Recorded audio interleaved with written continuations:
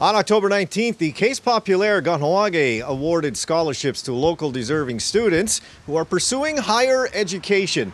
KTV was on hand to get reaction from some of the recipients, as well as to speak to Manager Mandie Montour for details on the scholarships.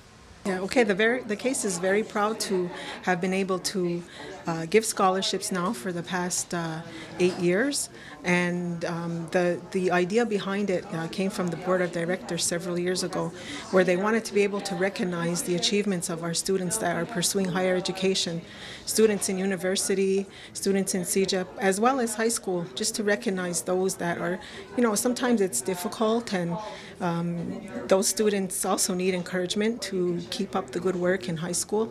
And about 3 years ago, we had a member actually at our annual meeting who had made a recommendation that we also offer one to the adult immersion program, because it's very difficult and challenging to, be able to give up 2 years and pursue that program without having a lot of monetary help. So we created also a $1,000 bursary for that program, and so we're very happy to have been able to also support the language in the community.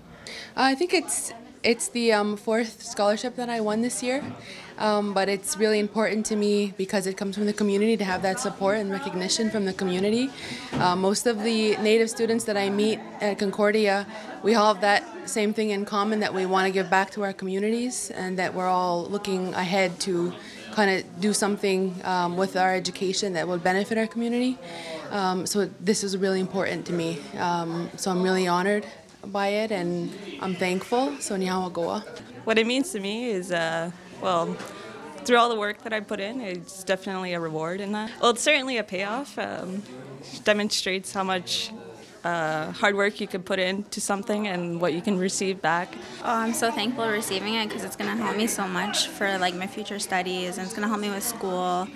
Right now I'm enrolled in Vanier and the early childhood program, so I'm excited to work in the community with the children, and this money is just going to go towards all my studies, helping me with all my school materials and everything.